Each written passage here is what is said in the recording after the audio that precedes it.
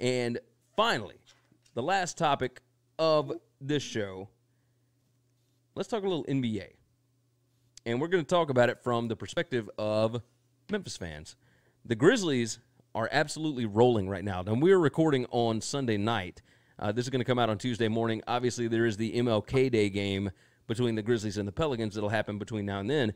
But that doesn't change what the storyline is. Taylor Jenkins, as a rookie head coach, he's like 34 years old, I think.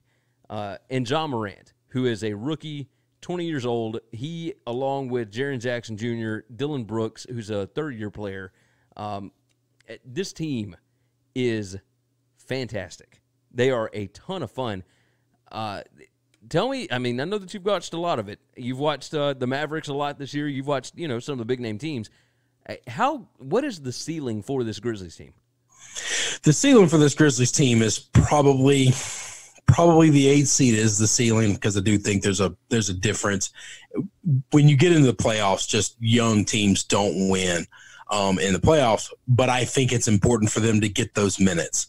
I absolutely think that I would fight like hell to get the 8th seed and to be able to have 2 home games in Memphis where we can say thanks for the season, try to win one of those, but have your stars, have the core that you're building around, have your coach be involved in meaningful, very difficult, grinding it out, hard playoff games. I think that's extremely important for a young basketball team.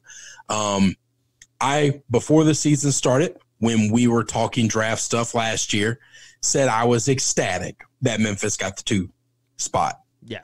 And it wasn't because we could have gotten the 5 spot or the 8 spot or whatever. It was because I didn't want the 1 spot, because I knew what would happen. I knew everybody in the world said you got to take Zion. And I made it abundantly clear, if you made me the general manager of the Grizzlies and you gave me the number 1 pick overall and Zion Williams was standing there and John Morant was standing there, I made it abundantly clear last year before the season started, before anybody went to a camp or anything, that I would take John Morant. Yeah. I've seen what he does, and I know how that translates to the NBA. The NBA has become a run and gun offensive basketball team, but that guy, he still steals the ball. That's the only defense that's ever being played now is in big-time high-profile basketballs, if you can get picks, if you can steal the basketball, and he can steal the basketball. But on the other side of that is he has the best court vision of any point guard I've seen in a long time. I feel like the basketball is on a string, and he knows where it is at all times and can make it do anything he wants it to do. He finds the open man when nobody even knows that guy is there. The other night when he did, it looked like he was going to the hole, and he comes up and he passes the ball behind him. And it's like nobody even saw that guy standing there, and he's wide open, and he's 2 feet from the goal. He just grabs it and throws it down. It's like, holy shit, how did that happen? I think he's the most exciting player in the league right now. I really do. We've watched Harden for up 10 years score 50 points a night, and it's kind of gotten boring. And some of that's a testament to Harden, but he gets fouled. He gets a lot of calls, and he makes a lot of free throws, and he just shoots a lot of mediocre range threes. Like, there's nothing really exciting about the 3 anymore. So he just shoots a lot of bland shots. The 2 most exciting players that I've watched this year are Luka and Ja. And it's a rookie guy and a second-year guy. And they are incredible. And some of that is because the big stars are, load management, like, watching their time, watching their bodies, taking care of themselves. Giannis is still probably the freakiest person in the NBA right now, and I think the best overall player in the NBA. But I think the future of the game is in great hands with 2 young guys like Luka and Ja, and Memphis is pretty cool to be a part of that.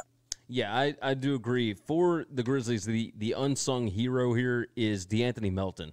Yes. This guy, since Ja came back, he is a lot of the reason why this team is able to do what they do.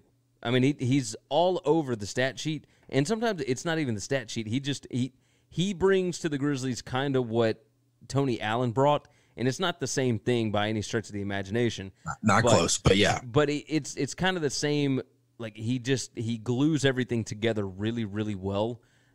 You got Brandon Clark, whose PER is 19th in the league. He's 22.45, so his player efficiency rating is way up there.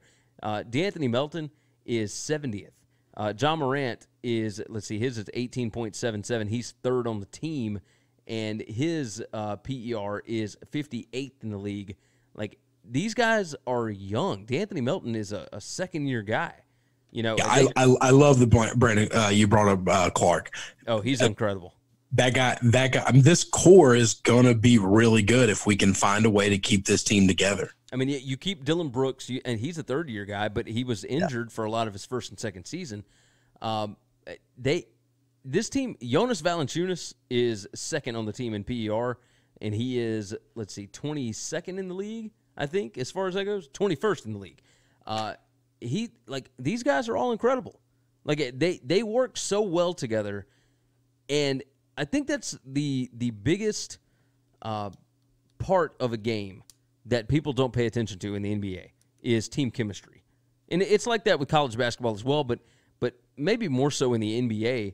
If you got guys in a locker room that don't like each other, that becomes a big-time problem. But when you've got a core like these young guys that the Grizzlies have, and then you've got your veterans with Jay Crowder and Solomon Hill, guys like that, and then you've also got Grayson Allen and Dylan Brooks, Kyle Anderson, who's been around for a while, but he's also one of those guys that understands his role on the team. He played for Pop forever with San Antonio. Like, this is the beginnings of something really, really big for the Grizzlies. I'm happy about it. It's exciting to watch. They've won seven in a row at this point. Their team record, I think, is 9. So if they beat the Pelicans on Monday, which you'll be listening to this after that, you'll be able to tell after that, they go and they play at the Celtics to try and get to number 9. So we'll see. We'll see if they can set the record and whatnot. But so far, so good. They've been a lot of fun. Tell me what you think about the Mavericks. I know you've watched a lot of them. I haven't gotten a chance to. I've only seen 2 games this year. I know Luka is incredible. I mean, Luka's just, he's one of the most special players I've ever seen. Last year, I screamed it from the rooftops. Yeah. We did a little NBA coverage before the draft, and I said, there's no doubt in my mind this kid should go first. He should go number 1 overall. He's going to be the best player out of this draft. Does he just make the best player out of this draft next year? He's going to be the best player out of this draft 5 years from now. He'll be the best player out of this draft 10 years from now. At no point in time in the league will you look back and him not be the best player that came out of that draft. I agree. Does he just make everybody else around him better? Or... Yes, this is what elite level point guards do. And the league kind of went through a weird phase where the point guards were kind of always the best players, but they were high profile scorers. It was your Currys, it was your Westbrooks and your Hardens, and those were your great point guards in the game. And we, being Memphis guys, grew up with Mike Conley, who was kind of like the anti-point guard. Like he didn't look anything like those guys. He was a true traditional point guard that, like a CP3 in his heyday. That's right. Yeah, he could shoot, but for the most part, he got you the ball where you could capitalize on things, and that was not kind of the way the league was going. And you had to have a point guard that could be, really athletic, really quick, and can shoot, which Ja's developing a shot, and then also get everybody else involved. I think Luka's that special. I think he's that good. I think we're gonna have a lot of fun watching the NBA going through the rest of this season. This league moves at such a fast pace that in college basketball it's difficult to try and do podcasts around results and whatever else. But we will continue watching storylines, and we're gonna follow our regiment, and when we will cover everything that's happened before that, and we will talk about everything that's going to happen after that the best we can, and that will be just the way we've got to handle it. But this is a very local thing. It's a very Memphis thing for us, but not really if you're an NBA fan. That's just not the truth, the two biggest NBA writers that I know and I follow are Ringer guys, and it's Bill Simmons and Ryan Russillo. And they're the NBA guys that I've grown up with and follow. And both of those guys do nothing but tweet this stuff out on their shows. They talk about the number one league pass team, and the reason for having the league pass right now is the Memphis Grizzlies. You can get you're going to see Giannis on ESPN and TNT. You're going to see LeBron and Kawhi and Harden and all those guys on TNT. But you need to pay for the league pass to watch Ja. Yeah, and he's worth every penny. He's worth every penny. Yeah, it feels like every time that we watch a game, it's like we're waiting for that moment, and it's come up in every single game. Every game, there's been something special that has happened, and so yeah, no, he's impressive. Is there anything else that we need to hit on for this episode? No, man, I think we're good. I think we are. Of course, you guys know, go over to winningcureseverything.com. You can find all of our picks, previews, podcasts, videos, social media platforms. We're on Facebook. We are on Twitter. If you're watching on YouTube, hit subscribe, hit that like button.